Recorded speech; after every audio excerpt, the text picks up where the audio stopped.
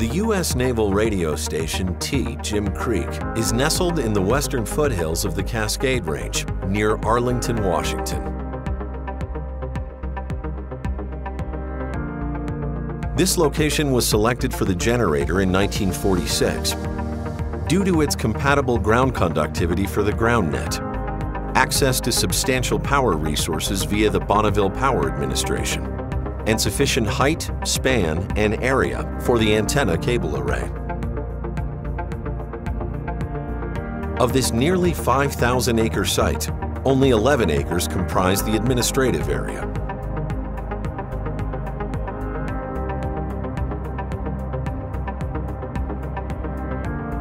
This is where the generator building is located, along with the water tank, chlorinator building, and communication control link.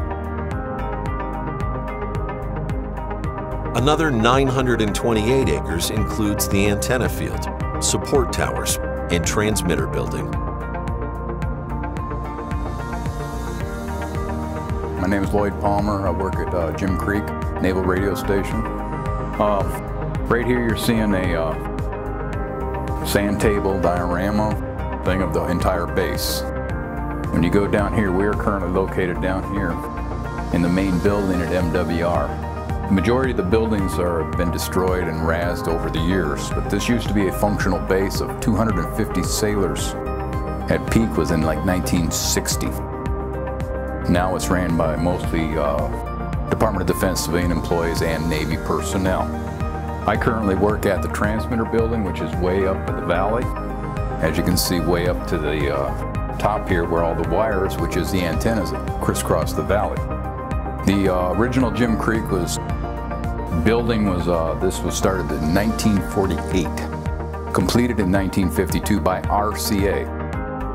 So you look through here and you'll see all the bases. There were numerous buildings. You had housing areas all through here and old quarters, as you can see. And then you had the headquarters building and mess hall and dining facilities, barber shops, and a enlisted club on the base. And down below was the engineers that maintained the base roads and facilities themselves. The transmitter building, building 1, is way up in the valley. And if you notice underneath the wires here, the antenna system, there are 2 arrays. There's a west array and an east array. There's actually 2 antennas that we transmit off of. We can capable of transmitting up to 1 million watts off this antenna. We transmit all the way to Australia and underneath the polar ice cap at the North Pole. Jim Creek has been responsible for ship-to-shore communications since the site began running in 1953.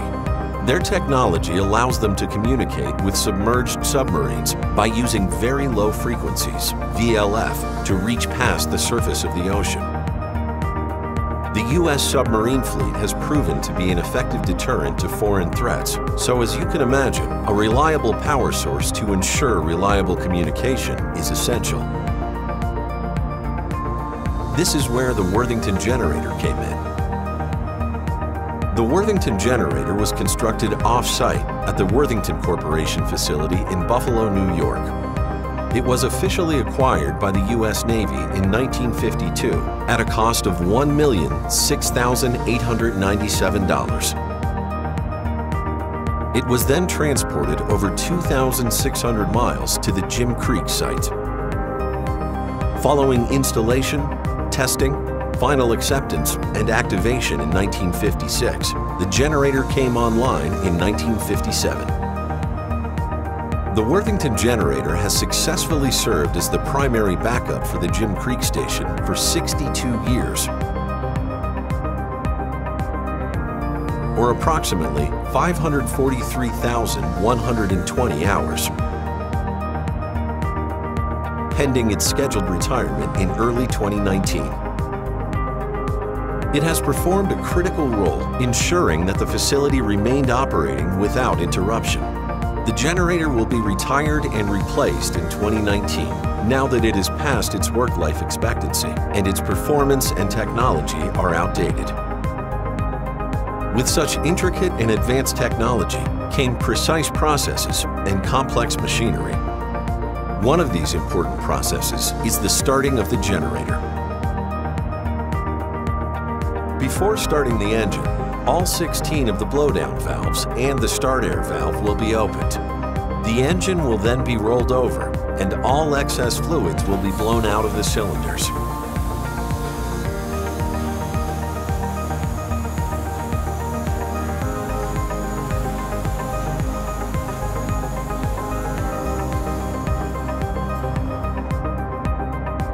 At this point, all 16 blowdown valves are reclosed.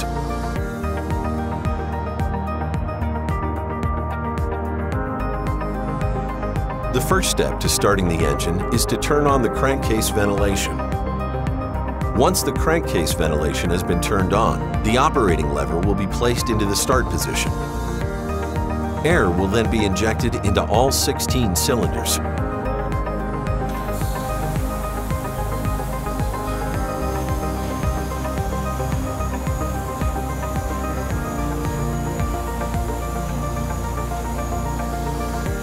Once the engine begins to fire, the lever will be dropped to the run position.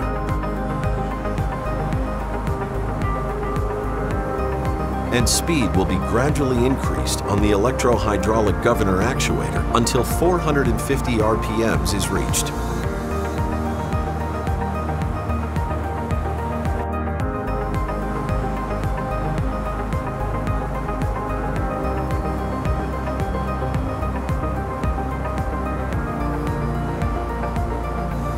As you can see, the generator had many complex parts working together elaborately to produce the essential power source needed for the Jim Creek site. Three main pieces of the equipment include the radiator, diesel engine, and generator. Let's explore some of the main equipment seen in the generator room. The control lever mechanism is this entire setup, including a manual throttle lever and synchronized engine governor. This equipment is used in the starting and stopping process of the generator. Some components of the control lever mechanism include governor, governor lever, cam follower, cam, lock, hand lever, control casing, stop, and run. This is the prime mover control panel. Some of the main controls include the speed gauge, crankcase vacuum switch, and each individual section, which monitors lube oil pressure, temperature, fuel oil pressure, and the jacket water pressures and temperatures. When certain parameters are exceeded, the control panel has an annunciator horn that will alert to any abnormal condition. This equipment is the actual generator itself. The movement of this equipment is what generates the electricity. The crankshaft is a single-piece forged unit with a flanged drive vent for coupling the shaft to the extension shaft. Some of the parts associated with this piece of equipment include the number 1 cylinder crank, thrust bearing, crank pin, crankshaft gear, crankshaft, base, flywheel end, and crankcase access ports. The head of the unit is located on the second level of the generator equipment, accessible by ladder. This is where the piston chambers and camshaft are located. This is the generator and exciter panel. This is how the generator is actually placed online. There's two different ways it can be placed online. It can either be closed to a dead bus, meaning there's no grid power coming onto the base. To do so, this breaker would be closed. This rheostat would be brought up to 4,200 volts. And then this breaker would be closed. This is the actual generator circuit breaker. To parallel this generator to the grid, this breaker would be closed.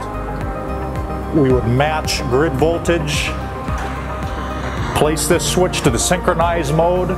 There is a synchroscope right here where we can raise or lower the frequency of the generator using this knob right here.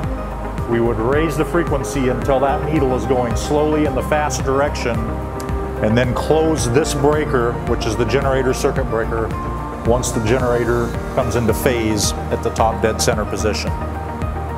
This is the lube oil cooling water tower. jacket water cooling tower, and diesel day tank, which gravity feeds diesel down to the attached fuel oil pump and then into the injectors of the diesel.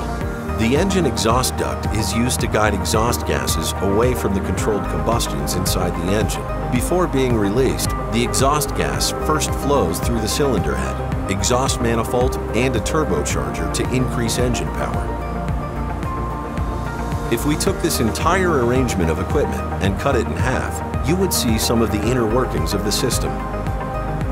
Some of this inner equipment includes air intake, exhaust valve, fulcrum bracket lever, inlet valve, push rod, cylinder head, piston, connecting rod, camshaft, crank pin, water outlet, exhaust, air inlet, cylinder liner, rubber rings, water inlet, frame, relief cover, and base. If we continue downstairs, you'll find the lube oil sump for the engine, the lube oil circ pump, and the lube oil prelude pump, which keeps oil circulating through the engine 24/7 when not in use. In another room of the generator building, you'll find more equipment, including the young radiator unit. The radiator consists of a motor, a right-angle gearbox, a fan, and intake louvers. Here we have the lube oil cooling water heat exchanger. Its primary purpose is to cool down the oil by transferring the oil's heat to the cool water through proximity. This ensures the oil temperature stays within its ideal operating range. These tanks are storage tanks for starting air for the diesel. Finally, we have some spare parts, including the valve seats, spare cylinder sleeve, and spare head unit. In order to stop the generator, the engine is brought to an idle speed on the electro-hydraulic governor actuator by lowering the dial. The control handle lever is then dropped from run to stop. Once the engine comes to a complete stop, all 16-cylinder blowdown valves are reopened and the start air valves are shut.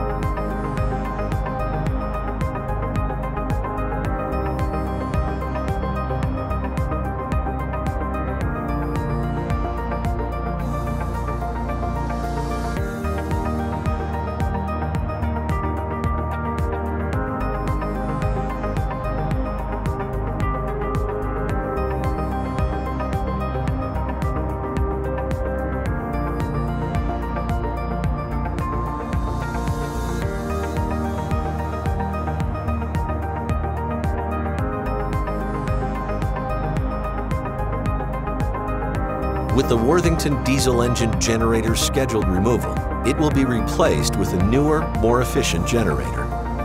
The replacement equipment will include 2 new standby-rated diesel engine generator sets that each produce 2.5 megawatts of power at full load. The maximum speed of the new generator is 1800 RPM, which is a huge improvement in comparison to the old generator's maximum speed of 450 RPM. Each of the new engines are manufactured by Caterpillar and are Model 3516C 4-stroke cycle, turbocharged and aftercooled, with Tier 4 compliancy. Each of the 16 cylinders arranged in a V configuration has a 6.7-inch bore and an 8.5-inch stroke with a compression ratio of 14:1. The replacement of this generator will improve efficiency in operations and will ensure that the Jim Creek U.S. Naval radio station maintain the station's mission and effectiveness.